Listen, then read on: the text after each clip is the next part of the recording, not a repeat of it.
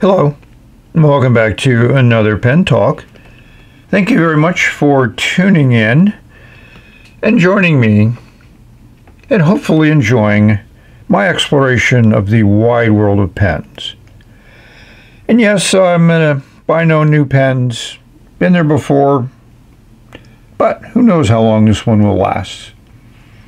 I've discussed the fact that I have many pens, thousands, that I've collected over the years when they were very inexpensive, and you could go to a flea market, rummage sale, whatever, antique store, and find very good fountain pens for very low prices.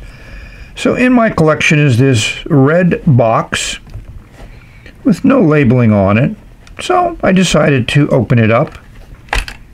And inside we see two pens based on a Parker Duofold Big Red design. Yes, there was a lot of mimicking going on throughout the entire history of the manufacturing of fountain pens. We see different names on these. One's a Howard, and one's an Azstop with a patent date on it. We go to the clip and we'll see that they've also put the name on the clip, which is common. Might be good to put it in the right orientation so you can see it. So I wouldn't call these high-end pens, but the fact that they're both in this box, and as we unscrew the cap, which has a little bit of resistance and noise, we'll see very crusty, well-used pens. At least they probably had ink in when they were last used. Who knows how many decades ago. Could have been a century that they were used. Classic sections that are very common with these pens, including the original Duofold that they mimicked. But when I went further into the box, I found this interesting label. $10 is a huge amount of money for this pen, so I think it places it more in the 30s. Certificate of guarantee, very old. I'm not going to unfold it. Here's a picture of it completely unfolded. If we flip it over, we'll see a reference to the New York Fountain Pen and Novelty Company, which I can find in no reference in my searches, and made by the Howard Fountain Pens, and find no reference to that either. There's a Howard Hunt that's around in the fountain pen community, but that's not related to the Howard pen we have here. So I'm going to go through my classic restorations because I think these pens have some interesting value to them to me as a collector and as a writer. Stay tuned. So after soaking for a few days in this soapy water solution, yeah, a lot of that ink came off. So I took my rubber band, put it on the section, did a little tug, and on the Howard, the section was easily removed. You saw how much it was stuck when I first got these pens. And also all that ink has come off where it was saturated there in the threads in the barrel. But unfortunately the J-bar has not survived. It's very corroded. The metal is very brittle. But I have J-bars to replace that with. And also, fortunately, the aster also came apart easily. Again, a little bit of a soak. Threads are nice and clean. This nib didn't clean up as well, but, you know, we have other things that we're going to try. Not certain it's a 4, even though it says 14 on it, K, I think it's gold plate, and it's a steel nib, unlike the 14K nib on the Howard. But I'll clean these up. There's a little bit of the sack still left inside the barrel. We'll take care of that. You know, it comes off the section here very easily. So that's the first stage, and the most important stage to restoring a sack lever fill vintage pen. I'm glad these came apart easily after some soaking. So this is the ink I picked out, writer's blood. For some reason I thought it'd be appropriate. I was concerned that the pen wouldn't fit because these bottles have narrow openings, but I was correct. It won't fit in there. So off to another ink. So now I got a bottle with a bigger opening. Yes, it's a Birmingham Pen Company ink. Point Park Fountain Turquoise. And this has a good opening in it. So for those of you that have never filled a pen that has a bladder in it with a lever, you insert it like you would with most pens, with halfway up the section. You pull the lever out.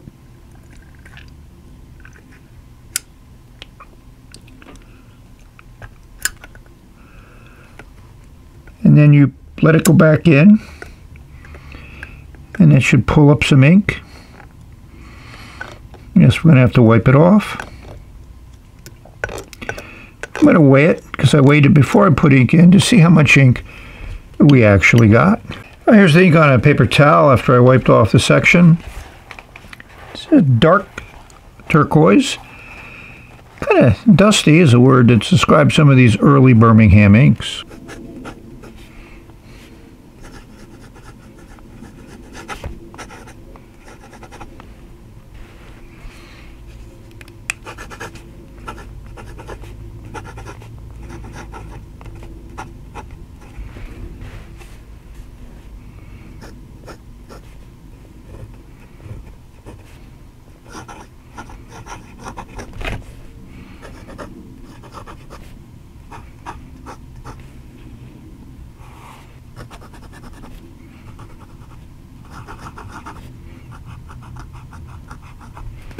Well, this nib certainly does not disappoint.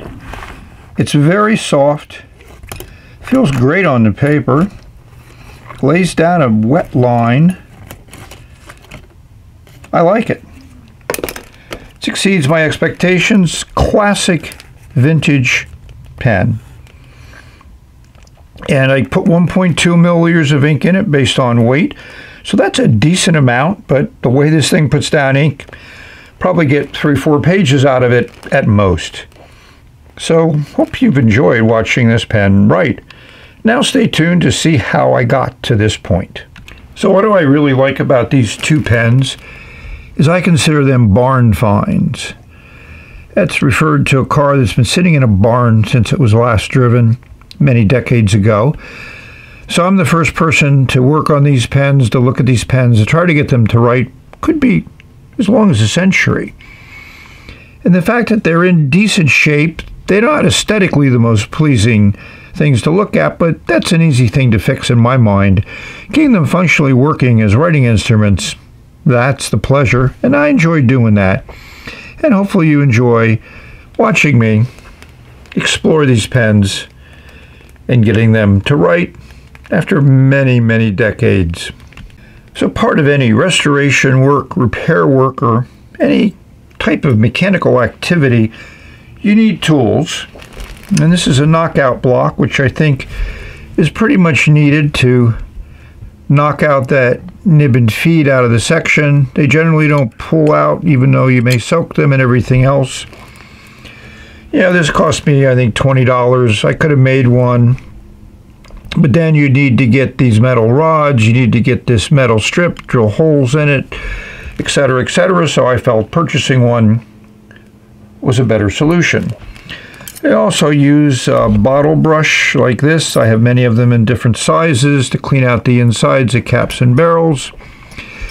I used to use an X-Acto knife, but I went to a scalpel. These are those ones that are very inexpensive. They have replaceable blades. I have enough blades to last me for as long as I need.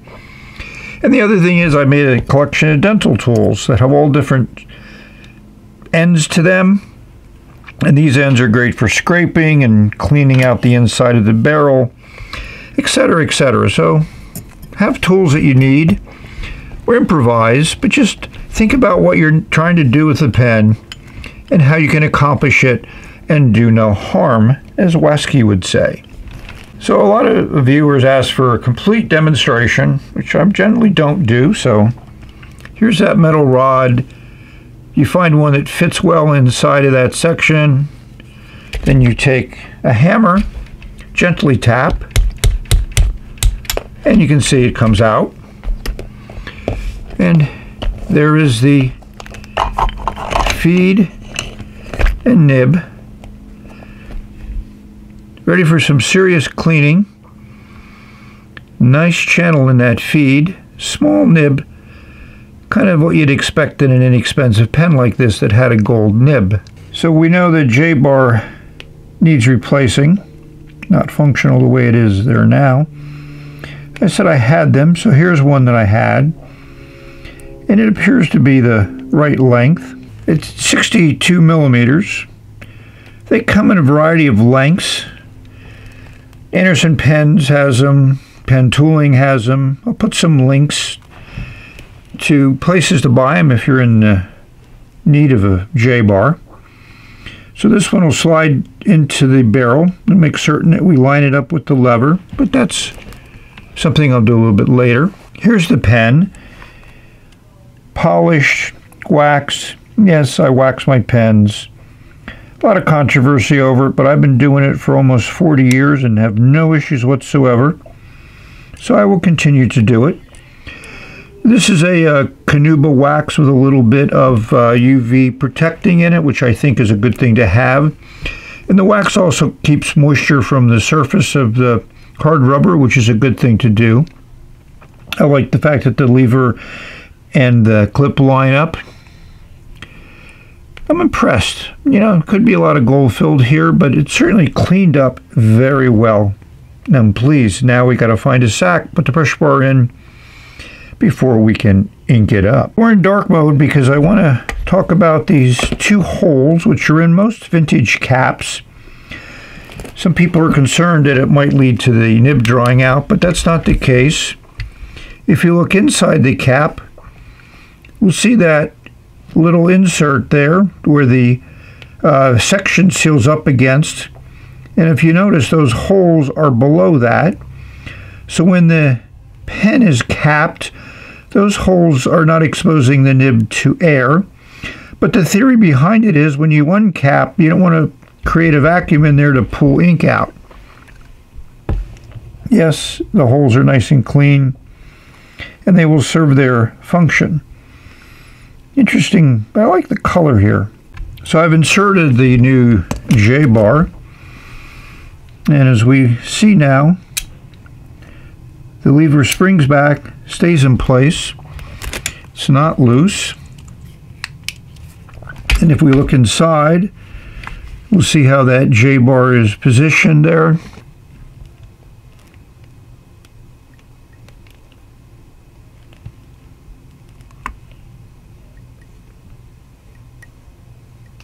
I'm very happy with how it came out. So let's find a nice sack to put in there. So I've reinserted the nib and feed into the section. They don't fit very deep, but I think it lined up very well. And I like the feed as close to that end of the nib as possible, as long as you don't see it when you look at it from the top. So I picked a number 19 sack. It goes in fairly easily. I'm certain a 20 could fit, but I only have two 20s and this doesn't warrant one of them. I'm saving them for my Dorics. So the other thing is you need to get the proper length. So if we do this, I generally give it about 1/8 of an inch of clearance. So we're going to cut right there. It's going to give us a nice sack for a fair amount of ink. So you may ask where to get J-bars. So I did my research. I used to buy them from Pendemonium, but unfortunately they're not selling now, and they may or may not bring the store back. But you also have Pen Tooling, Anderson Pens, and other sources. There's a UK source that also does a lot of vintage stuff. So they're available. And that's one of the good things that is nice about our hobby is, as old as it is, it's still in fairly good shape. Yes, we may have some fewer resources, but we still have enough resources to let us do what we'd like to do. And as I did my research on this pen, I didn't find very much. But, you know, that one makes this unique. Is this the only pen in existence? If you know of another Howard pen, let me know. I'd appreciate that. And if you think this pen is something you'd like to own, let me know that too. You never know what might happen. So here's the pen cleaned up. Some soap, some water, some elbow grease, some brushes, a little bit of ammonia here and there, but I don't soak any of the cap and barrel in ammonia. I may use some ammonia solution with a brush to help clean out all that dried ink that was in this pen. You can see inside the cap there's still a little bit left. It's not going to be perfect. I'm not one of those people that want to restore a vintage pen into perfect condition. It should look like its age, as we all should. Some wear on that cap band, but at least the cap band is there. Clip works nice, springy, nice ball in the end. And I think this pen had ink problems for a while. I cleaned out as much ink of those threads as I could. You know, probably when this pen was last used or whatever, was put away full of black ink, and that got all over. But the fact that there was a lot of black ink at the top of the barrel here, which I think was a result of posting, because it does post nicely, but it's all cleaned up well. So I think the ebonite that this pen is made from is quite sturdy. Sections was easy to work with. Just basically got to get the ink off of it, and I scraped all the leftover sack that had stuck to it. The nib looks nice. It will be polished. Like a lot of these nibs, it wasn't polished on the reverse side. I'll clean that up a little bit more. And the feed is also in good shape. Nice deep channel there, reminiscent of a Waterman spoon feed. Some fins. Yeah, I think that'll provide a nice ink flow to the nib. I haven't checked the nib to see if it has any softness to it. It's okay. Typical of these 14 karat vintage nibs.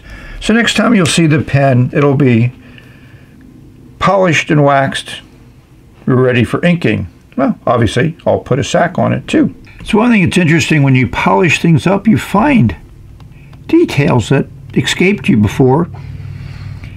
Yeah, this band is 14 karat gold filled. Something I wouldn't have expected. You can see it polished up nicely, but there's still some traces left of where that gold fill may have worn away. It's much thicker than a gold plate. And the cap also cleaned up nice.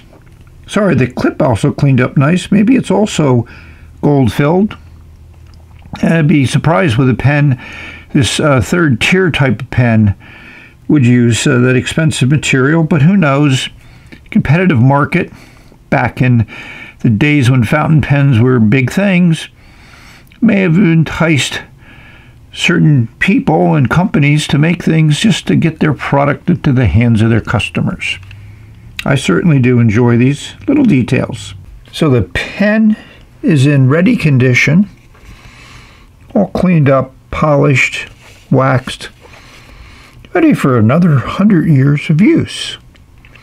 So one of the things I noticed as I was working on the pen is these marks here at the finial at the end of the barrel. Someone probably thought this may be unscrewed and maybe thought it was like the Parker Duofold, a button filler, but it's not. It's a lever filler. That should have been obvious from the lever in the barrel.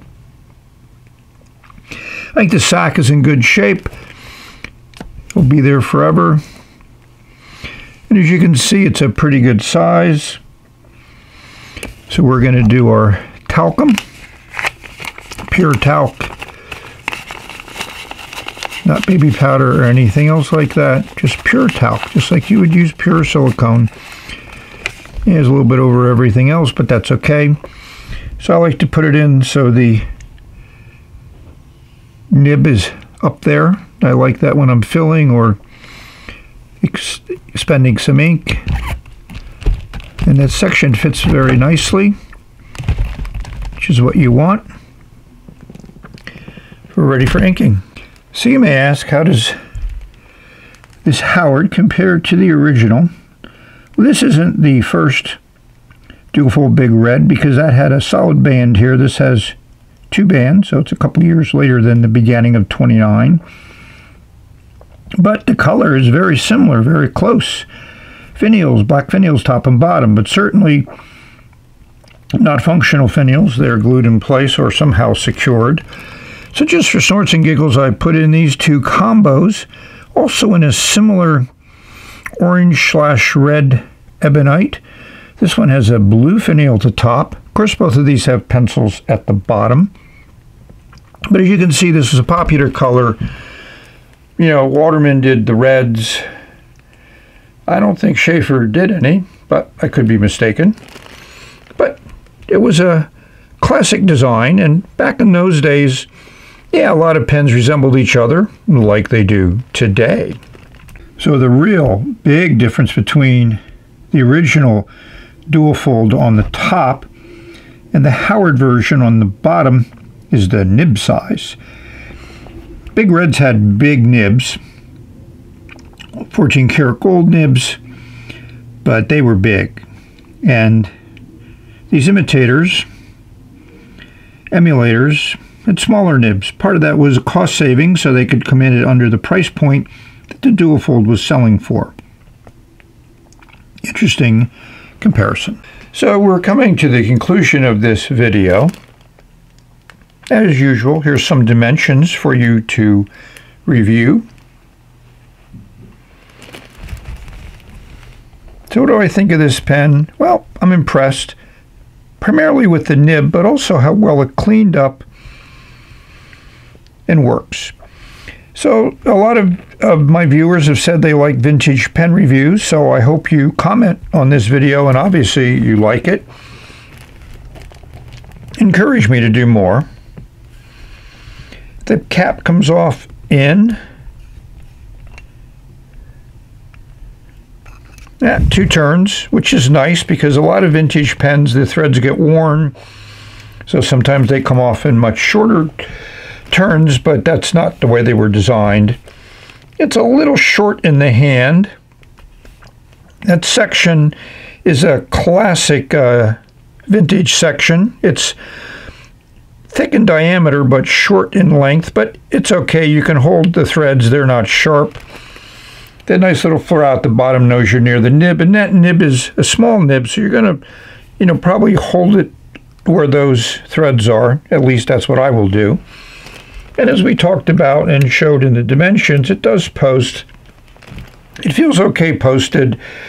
It actually feels a little bit better because that added weight of the cap kind of gives the pen, 20 grams, which to me is a nice weight in a pen. But as you know, I write unposted. So that's it for this video. What happened to the second pen? Well, without the pressure bar, with that steel nib, I wasn't motivated to go any further. I just wanted to primarily show it in respect to this pen, which I have restored, and I'm very happy with the results. So let's do a final writing wrap-up and call it a day.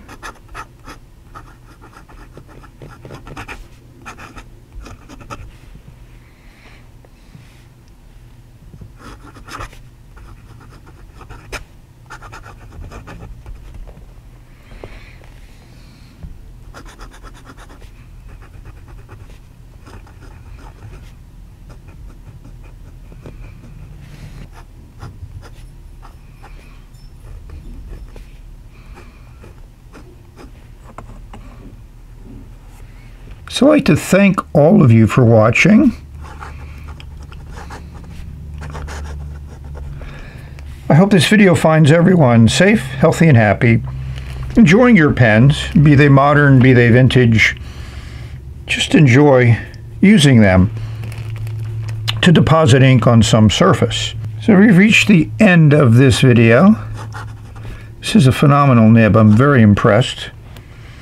And we will say bye. Oh, wow.